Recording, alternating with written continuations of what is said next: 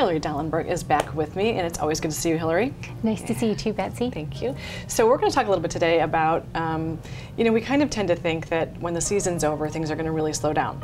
But that's not necessarily the case anymore. It used to be, but we're kind of going to a more year-round market. Tell us a little bit about that. We're seeing that right now. So this, just the beginning of the fall compared to last year, compared to 2018, we're seeing an increase not only in new listings as compared to last year, but a dramatic increase in pending sales and an increase in closed sales. So what this tells us is we really are moving to this year-round market trend, which is nice because you don't want to feel that you've loaded all of the transactions into the summertime, and if you don't sell them, then you're just out of luck. That simply is not the case anymore.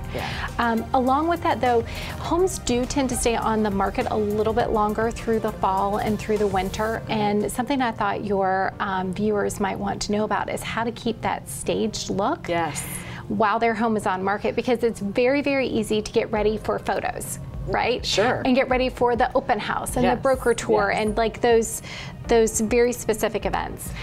But what about all the time? Right. Then day-to-day life comes in. I know. And you have to get the kids ready, and you have to go to work, and you have to do whatever, and maybe the bowl of lemons isn't fresh anymore, or whatever. So how do we do that? Crates. Okay.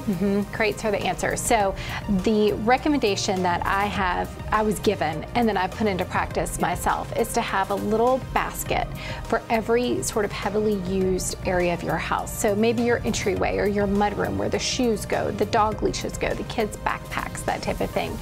Everything goes into one crate when you walk in the door. Okay. And the idea is that you put that crate away someplace. Like in the closet or something when you walk out and leave for the day. That's right, before you leave. Yeah, and in the kitchen, don't experiment. You know, don't host like a 12-person dinner the night before a showing and think that you're going to have everything cleaned up and put away and it's not going to smell like anything but fresh lemons, to your point. Don't get exotic, and maybe just don't go overboard with your hosting during that time, just to make your life easier. Right. And kids and fur babies need to be, their stuff should be contained to one room, which sounds like a tough task, but it can be done, especially if you have baskets where the kids are told, you know, just put all your little things in there, or if all the dog toys go in there, because I've seen those spread throughout houses too. Sure. So I think the key is compartmentalization of our everyday items. That, and Halloween is over. So the cobwebs have to go. Okay. I love that. Yeah, it's just a really quick, like, front door. Just do a really good visual sweep of the front walk up to your house, the front door, the windows, and look at it in the morning, look at it in the afternoon. Depending on the way the sun comes in, you're going to catch different things. And with a quick Swiffer duster, you know, one of those really easy, they have like the articulating arms, just get in there and clean it up, and you'll be all set. Well, you mentioned something interesting when you said Halloween is over, but that means we're going into the holiday season. So what does that mean in terms of staging? Do we not put up a Christmas tree? Do we not do as much? You can do whatever you want. Well, no, you can't do whatever you want.